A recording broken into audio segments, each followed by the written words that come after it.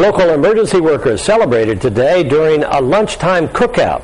Each year, Union and regional hospitals in Terre Haute come together to host this thank you lunch as part of National Emergency Medical Services Week. The annual cookout also helps provide information and training on stroke awareness.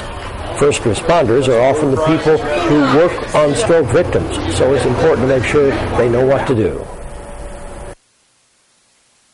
There are so many victims of stroke out there, and the recognition of a stroke is real important for the public to know, and it's important that they get assistance and medical treatment as soon as possible.